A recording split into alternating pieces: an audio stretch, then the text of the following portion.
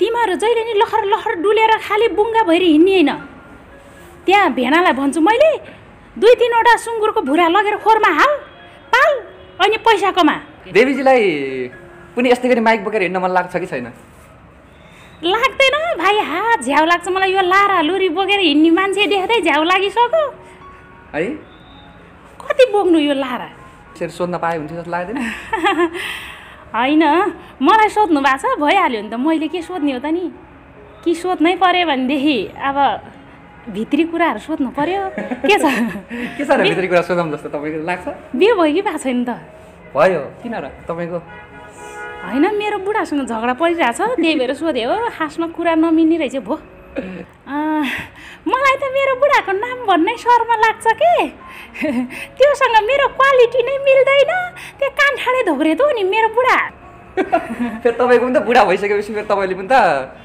विशेष गरी कुमार खोज्न भएन नि त होइन त्यसो त होइन फेरि बुढीले छोड्ने होइन होला नि त मेरो त बच्चा सच्चा छैन जब बुढा त म त भेट्टै छोडिदिन्छु हजुर मेरो बुढी माइता गएको छ होइन मलाई अलिअलि पैसा चाहिएको थियो तपाईँको सुन बेचौँ न त थोरै सुन बेचेर मलाई पैसा सापडिदिनु न अनि मुर्दा त गुन्डा हो कि के हो सिधै सुनको कुरा लाउँछ त सिधै आहा त सुनमै छ कहाँ चाहिँ सुन देख्यो कानामा त छ नि थोरै जब यो सियो धागो जस्तो पनि देख्न सकेन है राम राम राम राम बुढी छैन हेर्नु नत्र भने बुढीसँग माग्ने लो आपतै परे हो बिरामी भाव केही भनेदेखि चाहिँ सोच्थेँ मैले बिरामी पनि भएको छु अलिअलि यस्तो रौसी हानीलाई चाहिँ मैले पैसा दिन्न होइन होइन बिरामी पनि भएको छु कि अलिअलि अनि बिरामी भएको मान्छे चाँड खान जान्छ त होइन चाँड खान जान्छ कि औषधि खान जान्छ नकर मुर्दार मलाई ठग्न लाग्यो मलाई थाहा छैन चुपचाप लागेर चाहिँ आफ्नो बाटो त्यस्तो नभन्नु न मलाई साह्रै आपत परेर हो क्या थोरै त्यही सुन मात्रै सक्दैन भो मलाई यो दिने लिने काममा एकदम फाप्दैन कसैलाई केही नदिनु भनेछ ज्योतिषीले त्यही भएर म अहिले कसैलाई केही दिन्न माफ गर्नु होला लु अनि नाम सुन बुढी भइसकेपछि त थोरै सुन त यस्तो आपत परेको मान्छेलाई दिन त सक्नु पर्ने हो त नत्र त कसरी सुन बुढी भन्ने त ओहो सुन भयो भन्दैमा चुड्दै एउटालाई एउटा अर्कोलाई अर्को दिन थाल्यो भन्दा सक्यो के अरे म त रोडमा आउँछ के अरे है सबै त कानाको नदिनु यति टुप्पाको मात्रै चुडालेर दिनु न त ओ हुँदैन बरु 200-400ले हुने भयो दिमला अनि तपाईँ त मेरो आफ्नै दिदी जस्तो मान्छे अनि चाहिँ यति सुनको टुक्रो दिन पनि यति धेरै दुःख मानेर हुन्छ त ए बा होइन सुन खाने हो कि पैसा खाने हो कि पैसा चाहिने हो सुन चाहिने हो हस्पिटल जाने मान्छेले के सुनको टुक्रा लगेर दिन्छ काउन्टरमा ए यहाँ कति छ त्यही दिन्छु बरु कति चाहियो यो मलाई नि चाहिन्छ अहिले पठाउ चढ्न यति त हस्पिटलमा टिकट पनि आउन्न ए भयो भने त त्यसो भए आनन्दै भयो अनि दिदी जस्तो मान्छेले थोरै सुन पनि दिन नसक्ने अनि कसरी मैले दिदी भन्ने त अब मलाई फाप्दैन कि सुन अर्कालाई दियो भने फाप्दैन अनि कसरी हुन्छ त यति दियो भने अहिले भरे मेरो त्यो घरमा भएको 9 केटीहरू सबै हराउन सक्छ गाह्रो छ है गाह्रो छ नि अब देवजी नमस्कार अनि धेरै धेरै स्वागत छ नमस्कार एकदम धेरै धेरै धन्यवाद हजुरहरू यो सञ्जीवनी के अरे सञ्जीवनी इन्टरटेनमेन्ट अनि जुम टिभी नेपाललाई एकदम हृदयदेखि धन्यवाद म यो च्यानल मार्फत पहिले पनि आइसकेँ हो नि त होइन के छ खबर आराम हुनुहुन्छ आरामै भन्नु पर्यो अब लकडाउनै भनौँ न होइन अब हाम्रो त दोरीहरू पुरै बन्द छ अब त्यही भएर आराम त हुनु परिहाल्यो यति फेर नि आराम भएन भने कहिले आराम हुने आराम गर्दै बस्दै गरिरहनु भएको छ एकदम ल ठिक छ सँगसँगै सिरियलहरूले पनि विशेष गरी तहल्का मच्चाएको छ टिकटकहरूमा निकै नै भाइरल भएको छ होइन उकुस मुकुस भन्ने उकुस मुकुसले एकदम तहल्का पिटिरहेछ यतिखेर चाहिँ बजारमा होइन अब पहिले पनि के अरे हाम्रो ल्याप्चेको पनि टिकटकमा चाहिँ एकचोटि तहल्कै मच्चाएको थियो हाम्रो डाइलगहरूले अहिले चाहिँ उकुस मुकुसको सम्पूर्ण टिमले सम्पूर्ण के अरे कलाकारले चाहिँ उधुम मचाइराख्नु भएको छ विशेष गरी जसरी चाहिँ उकुस मुकुसमा हँसाएको छ धेरै दर्शक श्रोताहरूलाई तपाईँको आजको अन्तर्वार्ताले पनि पक्कै पनि हँसाउनेछ भनेर मैले प्रतीक्षा गरिरहेको छु त्यो शब्द निस्किरहनेछ भन्ने मैले पनि प्रतीक्षा गरिरहेको छु होइन र चाहिँ विशेष गरी तपाईँको योभन्दा अगाडि पनि सिरियलहरूमा धेरै गर्नुभएको सँगसँगै गायिका पनि होइन गायिका सँगसँगै सिरियलमा काम गर्न कतिको सजिलो असजिलो कस्तो लाग्छ सजिलै छ म अब महिनाको 30 दिन व्यस्त हुने कलाकारमा पर्दिनँ त्यही भएर मलाई त्यस्तो केही लाग्दैन सहज छ मलाई अब एउटा सिरियलमा एउटै टाइममा अब धेरैवटा सिरियलमा काम गरिन्न के अरे एउटा सिरियलमा काम गर्दाखेरि ल हप्तैपछि आउने सिरियल भए पनि हप्ताको 4 दिन 4 पटक भनौँ न अहिलेको सिरियल त अब अझ हाम्रो उकुस मुकुस त फेरि एक दिनमा सकिने खालको सुटिङ हुन्न हाम्रो अब 6 दिन 7 दिन पनि लाग्न सक्छ जति दिन पनि लाग्न सक्छ अब त्यस्तो कम्प्रोमाइज छैन के केही कुरामा पनि मेहनत छ राम्रो गरौँ भन्ने मात्रै छ अहिलेको सिरियलमा अनि त्यही भएर त्यही हो टाइम दिनुपर्छ फेरि अहिलेको सिरियल त अब हप्तापछि पनि आएन लगभग सबैको गुनासो पनि त्यो छ होइन हप्तैपछि ल्याउनु पर्यो यताउति हुन्छ राम्रो चिज ल्याउनलाई फेरि अलिकति समय पनि लाग्दो रहेछ के त्यो मात्रै हो यसो निर्माता चाहिँ को होला किनभने तपाईँको टिम मिलेर गर्नुभएको छ विशेष गरी त्यो टिममा तपाईँ पनि एकदमै लागिपर्नु भएको छ होइन खास चाहिँ यो चाहिँ सहकार्य गरौँ यसरी गरौँ भन्ने चाहिँ तपाईँहरू चाहिँ लगभग कतिजना हुनुहुन्छ यसमा चाहिँ सुरुवाती चरणदेखि अब हुनुहुन्छ थुप्रैजना अब यसरी गर्नुपर्छ भन्ने अब हुनुहुन्छ अब विशेष गरी एकदमै धेरै टाइम दिनुपर्ने चाहिँ अब 2-4 जना हुनुहुन्छ हाम्रो दिलीप तामाङ सर अनि हजुर अनि नकुल भट्टराई सर अनि के अरे हाम्रो केदार घिमिरे दाई पनि हुनुहुन्छ सँगसँगै साथ सपोर्टको लागि होइन मिडिया पार्टनर पनि उहाँ नै हुनुहुन्छ थाहा छ हजुरहरूलाई त्यही भएर उहाँहरूकै मेहनतको फल हो यो हामीले त के नै गरेको र हामी त यसो गर भन्दा त्यही गरिदिने उसो गर भन्दा त्यही गरिदिन्थ्यो नि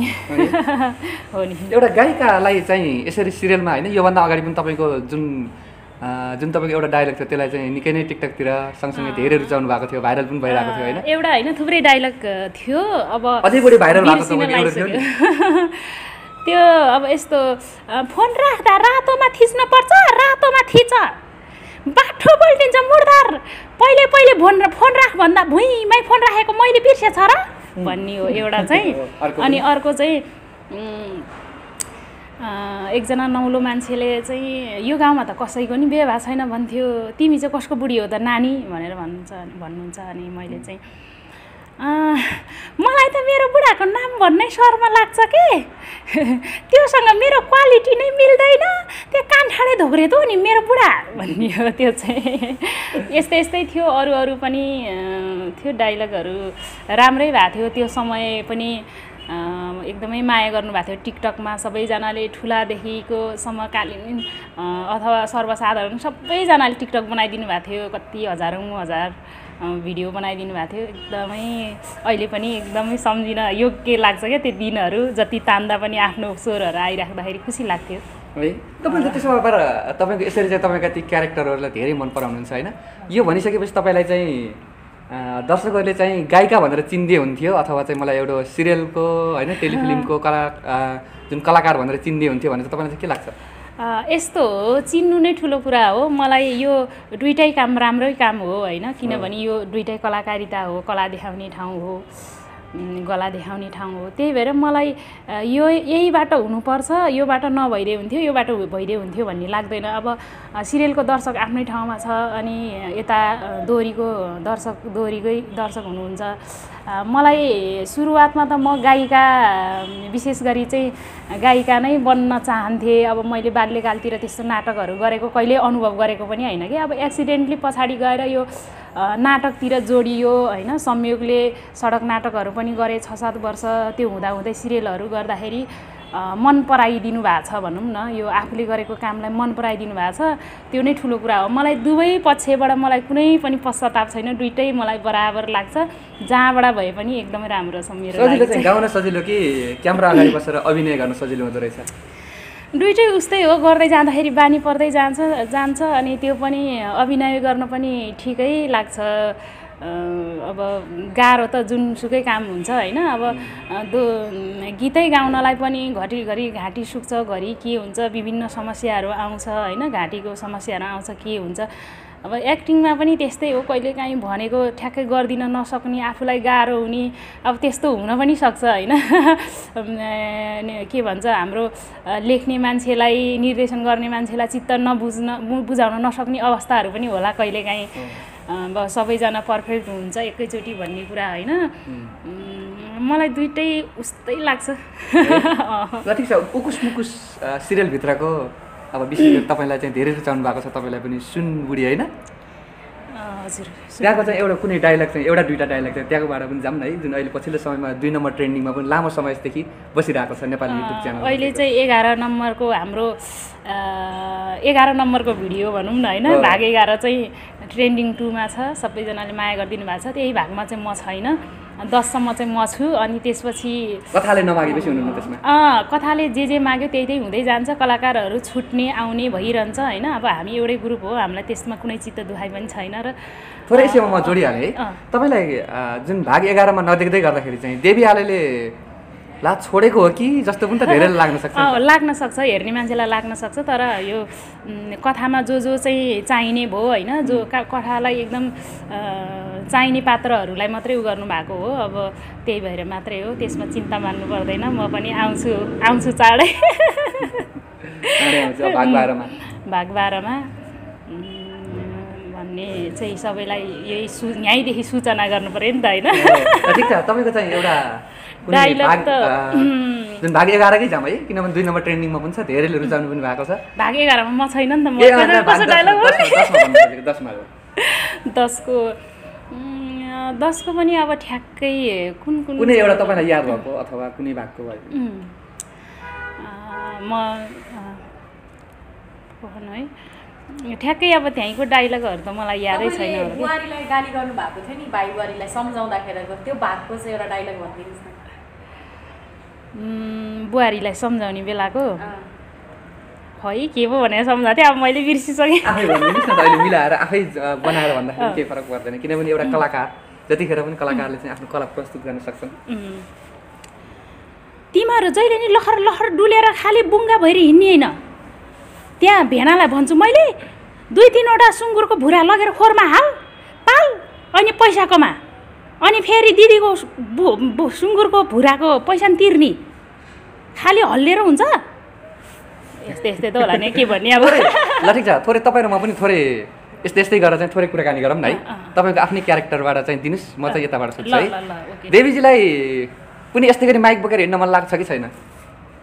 लाग्दैन भाइ, झ्याउ लाग्छ मलाई। यो लारा लुरी बोकेर हिँड्ने मान्छे देख्दै झ्याउ लागिसक्यो है। कति बोक्नु यो लारा? अनि तपाईँलाई त होइन मन त लाग्छ होला त कहिले कहिले यसरी बसेर अन्तर्वार्ता दिँदै गर्दाखेरि यसरी सोध्न पाए हुन्थ्यो जस्तो लाग्दैन? होइन, मलाई सोध्नु भएको छ, भइहाल्यो नि त। मैले के सोध्ने हो त नि? कि सोध्नै पर्यो भनेदेखि अब भित्री कुराहरू सोध्नु पर्यो। के छ भित्री कुरा सोधौँ जस्तो तपाईँको लाग्छ? बिहे भयो कि भएको छैन त? भयो। किन र तपाईँको? होइन, मेरो बुढासँग झगडा परिरहेछ, त्यही भएर सोधे हो। खासमा कुरा नमिल्ने रहेछ भो। फेरि तपाईँको पनि त बुढा भइसकेपछि फेरि तपाईँले पनि त विशेष गरी कुमार खोज्न भएन नि त? होइन, त्यसो त होइन, फेरि बुढीले छोड्ने होइन होला नि त। मेरो त बच्चा सच्चा छैन, जब बुढा त म त भेट्टै छोडिदिन्छु।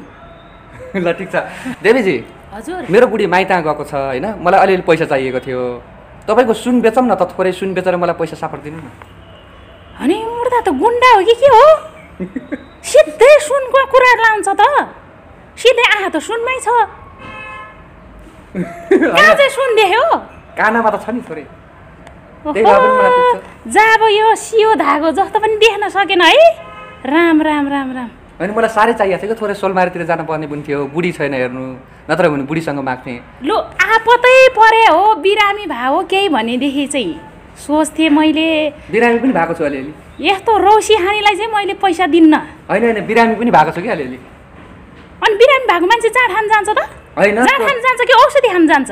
औषधि खान पनि जान पर्यो, थोरै पैसा रह्यो भने मात्रै जाँड खामला। नकर मुर्दार, मलाई ठग्न लाग्यो, मलाई थाहा छैन। चुपचाप लागेर जा आफ्नो बाटो। त्यस्तो नभन्नु न, मलाई साह्रै आपत परेर हो क्या, थोरै त्यही सुन मात्रै त सक्दैन भो। मलाई यो दिने लिने काममा एकदम फाप्दैन, कसैलाई केही नदिनु भनेछ ज्योतिषीले, त्यही भएर म अहिले कसैलाई केही दिन्न, माफ गर्नु होला लु। अनि नाम सुन बुढी भइसकेपछि त थोरै सुन त यस्तो आपत परेको मान्छेलाई दिन त सक्नु पर्ने हो त, नत्र त कसरी सुन बुढी भन्ने त? ओहो, सुन भयो भन्दैमा चुड्दै एउटालाई एउटा अर्कोलाई अर्को दिन थाल्यो भन्दा सक्यो के अरे? म त रोडमा आउँछ के अरे है?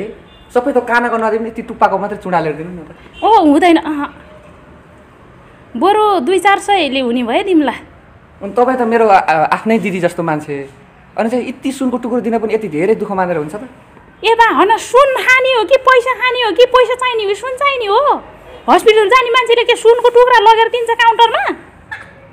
यहाँ कति छ त्यही दिन्छु बरु कति चाहियो यो मलाई नि चाहिन्छ अहिले पठाउ चढ्न यति त हस्पिटलमा टिकट पनि आउन्न ए भइगयो नि त त्यसो भए आनन्दै भयो अनि दिदी जस्तो मान्छेले थोरै सुन पनि दिन नसक्ने अनि कसरी मैले दिदी भन्ने त अब मलाई फाप्दैन कि सुन अर्कालाई दियो भने फाप्दैन अनि कसरी हुन्छ त यति दियो भने अहिले भरे मेरो त्यो घरमा भएको 9 केटीहरू सबै हराउन सक्छ गाह्रो छ है गाह्रो छ नि अब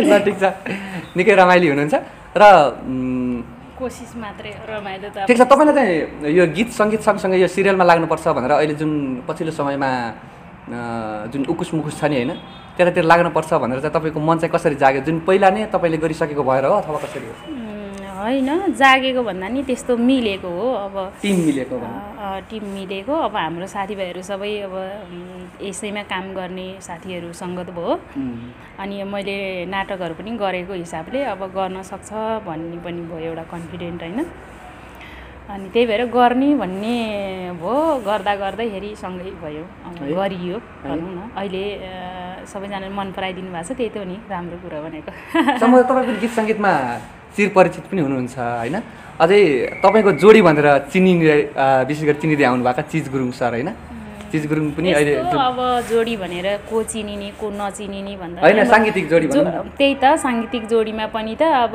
हामी त दोहोरी गाउने मान्छे धेरैजनासँग फेरिएर गाउनु पर्यो अब एक समय केही कामले केही उसमा होइन जुट्दैमा जोडी अथवा अरू चाहिँ छुटेपछि फेरि बिजोडी भन्ने कुरो त होइन होइन दाइसँग जे होस् भइयो जोडी भइयो धेरैजनासँग भयो होइन तर हजुरले जोडी भएको चाहिँ दाइसँग मात्रै चिज दाइसँग मात्रै देख्नु भएको होइन चिज गुरुङ सरलाई पछिल्लो समयमा जसरी तपाईँसँग जोडी भनेर दोहोरी च्याम्पियन सँगसँगै होइन हजुर जुन उहाँले चाहिँ त्यही दोहोरी च्याम्पियनमा हो उहाँसँग दाइसँग जोडेको उहाँलाई धेरै फाप्यो नि त तपाईँसँग दाइलाई फाप्यो मलाई फापेन दाइलाई फाप्यो दाइको एकदम राम्रो भइरहेछ अब त्योभन्दा पहिले म भीम पौडेल दाइसँग पनि जोडी भएँ अब श्याम राणा दाइसँगदेखिको थुप्रैजनासँग अब कम्पिटिसनहरूमा जाँदाखेरि त जोडी त चाहिहाल्छ होइन अनि धेरैजनासँग जोडियो है सबैभन्दा बढी तपाईँलाई चाहिँ जस्तै गाउँदै गर्दाखेरि पनि सहज लागेको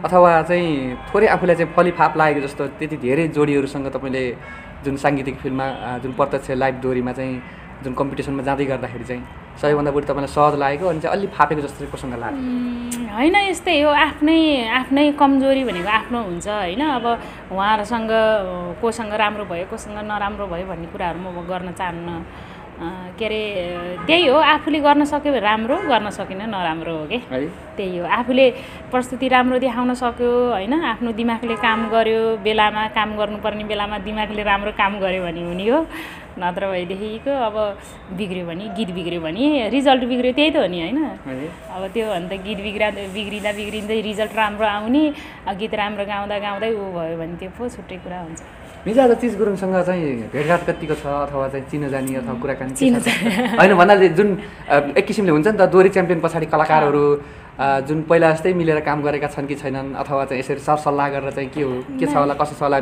अब त्यस्तो केही जुरेकै छैन कि अब हामीले सँगै गर्ने सहकार्य भनेको लाइभ दोहोरीहरूमा हो यदि गर्दाखेरि भेट हुँदाखेरि भनेको लाइभ दोहोरीमा त जो पनि भेटिरहेकै हुन्छु होइन हिजोआज पनि अब दाइसँग अब कि त जोडिएर एल्बम गर्नु पर्यो कि त केही गर्नु पर्यो होइन दाइले भर्खरै पनि एउटा नयाँ गीत ल्याउनु भएको छ एकदमै राम्रो गीत सायद त्यो गीत एकदमै सबैले मन पराउनुहुन्छ होला सबैले माया गरिदिनु होला पनि भन्छु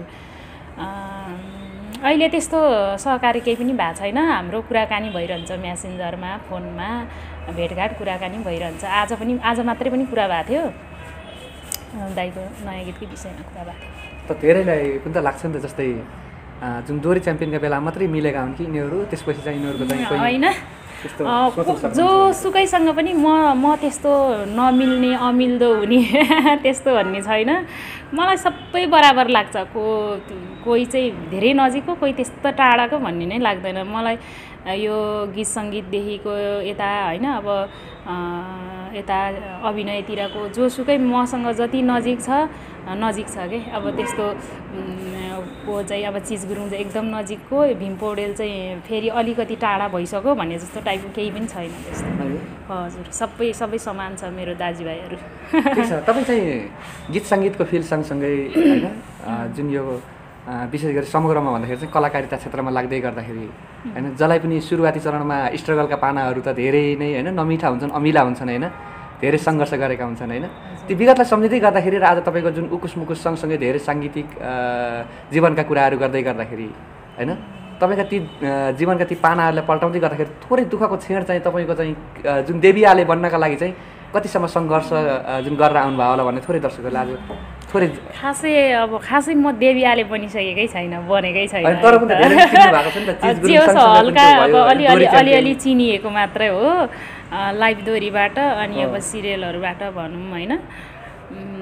त्यस्तो अब भर्खरै सुरुवात हुँदै हो कि यो, भर्खरै सङ्घर्ष गर्दैछ, वर्ष त भयो नि, केही वर्ष त भयो। अब दुःख भनेर साह्रै त्यस्तो रुनुपर्ने खालको दुःख पनि गरेको छैन मैले, गर्नु त गरेँ होइन। अब त्यो बेलामा दुःख लागे पनि अहिले सम्झिँदा त खुसी नै लाग्छ त्यो दिनहरू, त्यो छेडहरू सम्झिँदा होइन।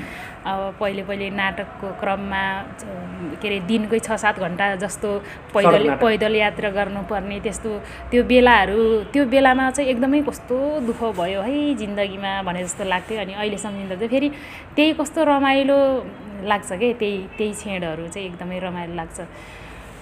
त्यही भएर अनि काठमाडौँमा सुरुमा आउँदाखेरि त अब केही पनि थाहा थिएन, अब यो त गीत सङ्गीततिर कताबाट बाटो लाग्ने, कताबाट मेसो हो मेलाउने भन्ने केही कुरा पनि थाहा थिएन नि त। अब दोहोरी साँझहरू पनि त्यही भएर म निकै पछि मात्रै छिरेको, दोहोरी साँझ छिरेको 73 सालतिर होला लगभग होइन, धेरै भएको छैन कि मैले काम गरेको। यो पछिल्लो समय लाइभ दोहोरीले अलिकति चिनाएको हो, अनि सिरियलले, नत्र भने त मभन्दा धेरै सानो उमेरको, मलाई सबैले दिदी भन्ने भाइ बहिनीहरू पनि मभन्दा धेरै पहिल्यैदेखिको अनुभवी हुनुहुन्छ क्या दोहोरी साँझहरूको उसमा चाहिँ। उनीहरू धेरै पहिल्यैदेखि काम गरेर आएको हुन्छ, म चाहिँ भर्खरै नै हो।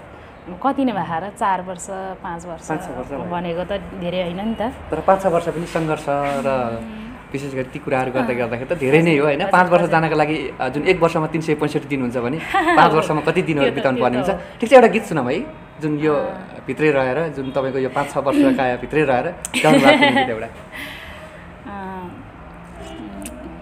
ल मैले एकदम सुरुवाती समयमा गाएको गीत अहिले म सुनाउँछु थोरै, झ्याउरे गीत हो यो चाहिँ। 2 दिनको जिन्दगी यो मरि जाने चोला, आज मनको कुरा खोल्छु जे होला होला ओ जे होला होला। माया तिम्रो टाढा छ घर भेट हुँदा बोलिदेऊ के छ र, माया तिम्रो टाढा छ घर भेट हुँदा बोलिदेऊ के छ र, ओइ भेट हुँदा बोलिदेऊ के छ र। यो गीत चाहिँ मलाई गाउनु दिनुहुने दिपेन्द्र आले दाइलाई चाहिँ धेरै धेरै सम्झना छ, अहिले न्युयोर्कमा हुनुहुन्छ दाइ।